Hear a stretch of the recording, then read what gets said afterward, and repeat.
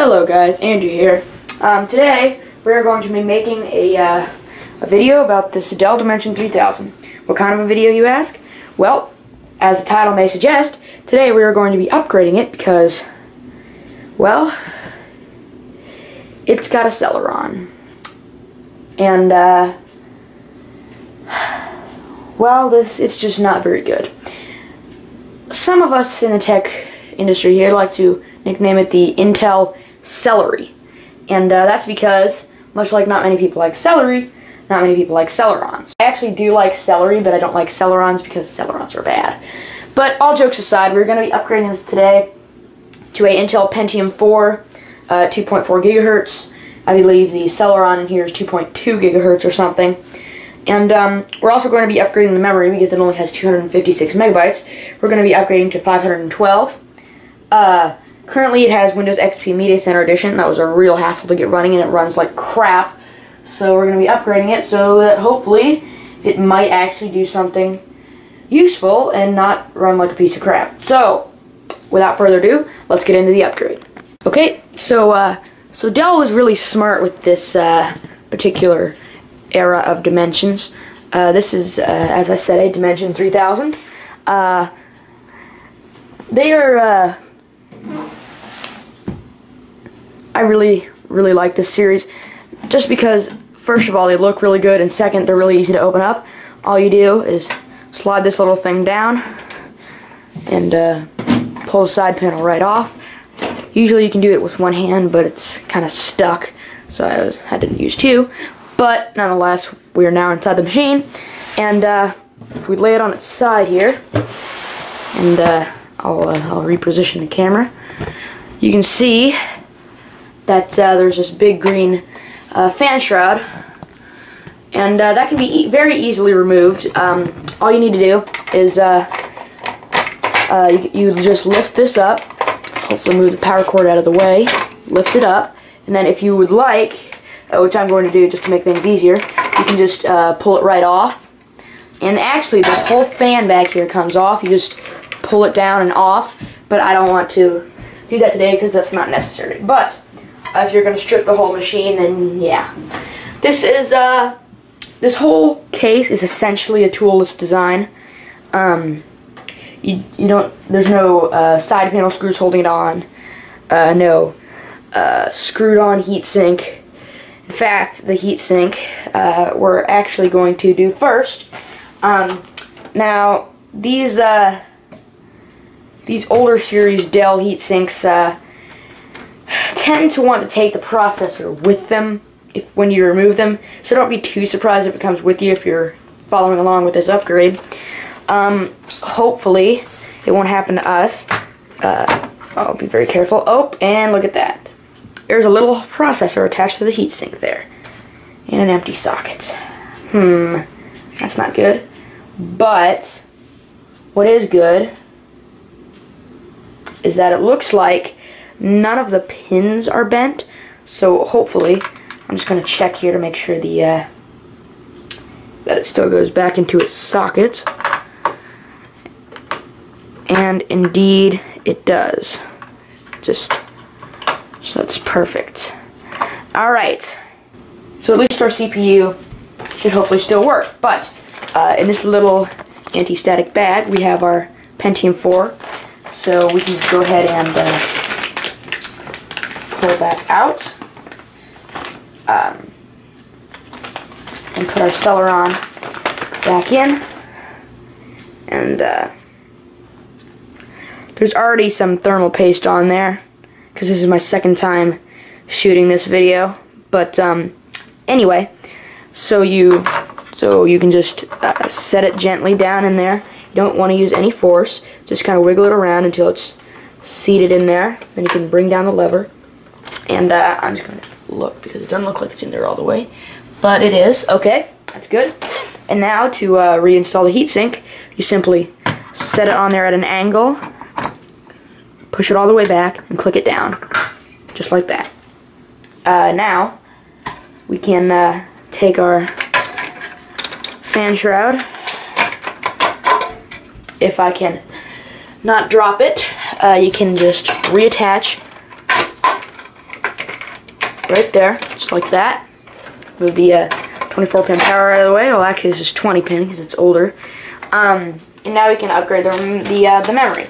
Now, actually, we're not going to be upgrading to 512. There's one stick of 256 in there, and I believe if we venture into the bag of DDR RAM, that's what this machine uses, being from the 2005 or 2004 to 2005 era, and I believe in here, oh yes I do, in this bag I actually don't need another 256 stick because I have a stick of 512. I don't know if you can read that. Hopefully you can.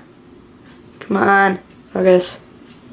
Anyways, it says 512 on it, so we're going to go ahead and add that for a total of 768 megs. Hopefully that should satisfy Media Center Edition into running correctly. If I can properly seat the memory, there it is. Now to install it, now to fully seat it, all you have to do is push down one corner, then the other. Hopefully it'll click in perfectly.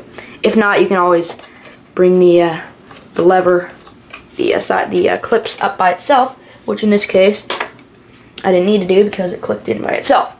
Now, with that done, we can go ahead and sit the computer back up. Take our side panel here and reconnect it. And now we can go ahead and hook this computer up to that monitor right up there. And it can sit right there under my desk across from my other computer over there. Now, if you'll give me a minute, I will set this machine up over there and we'll take a look at it. Okay, now with the computer hooked up there, we can go ahead and zoom into the monitor and set it on the tripod here. That went pretty well, and we'll go ahead and sit down here and you know, see if this computer will boot. Hit the power button here.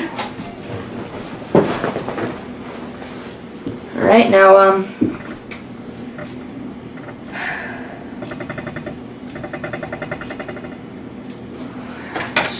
BIOS. Crap, I missed the let's try that again. I missed the key. Alright, let's try that again. F2. So it's entering setup, and that's good. It's actually the second time I've done this because my freaking camera battery died, so I had to replace it. But nonetheless, here we are on the BIOS, Intel Pentium 4 at 2.4 gigahertz. That's good, and it is not 11:27. Actually, yes, it is. I forgot I set the time, and it's not Thursday, January 5th of 2006. That's for sure. It is actually not July. It's June. And it is the 25th of 2016. It's a Saturday. And, alright, make sure, yep, it's got the hard drive and CD-ROM still, that's good. Alright, now let's take exit and, let's see if it'll boot to XP. I actually want it to this time, not. Alright, start as normally. It was going to start normally before, but, you know, I had to reboot to get into the BIOS. Now, hopefully, it'll go well this time and XP won't completely flop as it did before. I actually have it hooked up to this really interesting keyboard here. It's first of all, it's a natural keyboard, which I really like. It's like one of those older Microsoft natural keyboards, and it has a trackpad built in right here, and I really like that. I think that's really useful. Okay, and got to install trackpad drivers apparently. It's not trackpad's not doing anything. I've actually not used this trackpad before.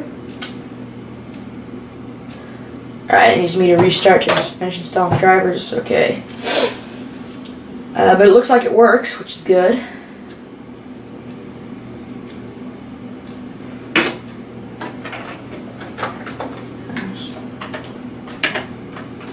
Turn off computer.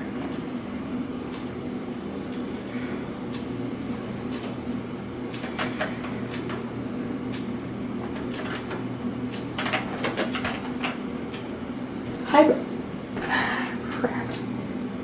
Hit hibernate. Well, that's not what I was trying to do. Let's try that again. Dimension 3000, etc. Not trying to hibernate, I was trying to restart. Why is this thing stupid? Okay, well, now the trackpad works anyway. Alright, now I don't need to restart. Okay. Now, as you can see here, we're at the desktop. Trackpad's working, so is the keyboard. Let's see if the system properties detects it. Alright, Intel Pentium 4, 2.4 GHz, 768 megabytes of RAM. Perfect. Media Center Edition, version 2002. It's actually running the unofficial Service Pack 4. It looks like everything's working. That's good. So, whoops, I accidentally started publishing 2003. Anyway, so I hope you guys enjoyed this video. If you did, leave a like. If you didn't, leave a dislike. But if you did enjoy it, leave a comment down below and consider subscribing for more stuff like this. And I'll see all you guys in the next video.